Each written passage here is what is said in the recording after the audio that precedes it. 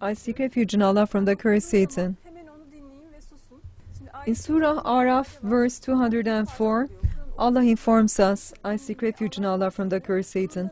When the Quran is recited, listen to it and be quiet so that hopefully you will gain mercy. It is really very important, and many of our friends maybe are not aware of this verse. While reading the Quran, definitely people should listen, they should keep silent, they should listen to the Quran, and they should be quiet so that Allah informs us we will gain mercy this way. It's not proper opening the television, opening any other source that would make any noise actually while the Quran is recited, because what should be done is all people should stop, all people should be silent, they should be quiet, they should listen to the verses of the Quran. For instance, while we are reading the Quran, we definitely remind everyone that we are going to be reading the Quran, we are going to be reading from the verses of the Quran, so that we call everyone to listen to the verses. And in the mosques, our master had mentioned this. Quran is recited, but people are not listening to the recitation of the Quran. However, that would definitely be a sin, that would be a sin in the sight of Allah. That is why it's really a true commandment from Allah. There are many verses that show us the commandments from Allah, and our master has a book related with this.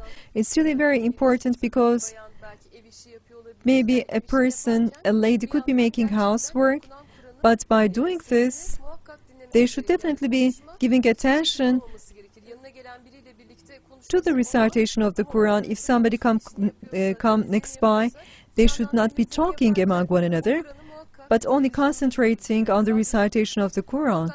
And while cleaning, maybe while doing housework, they should pay their attention to the verses. If it's even read in Arabic, they should again listen to the verse of the Quran, because Allah informs us as a commandment that we should be quiet and listen to the recitation. And definitely Muslims would not find themselves in comfort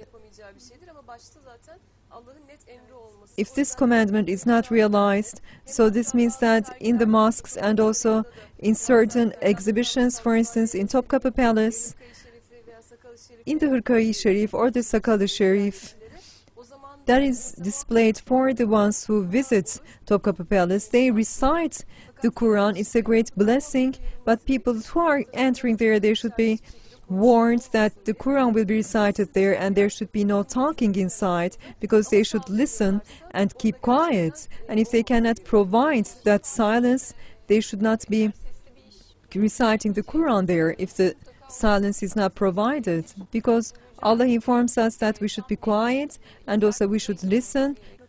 And also Allah informs us that we should seek refuge in Allah from the curse Satan. So before reading a verse from the Quran, we and our master also starts reading from the Quran by seeking refuge in Allah from the curse Satan.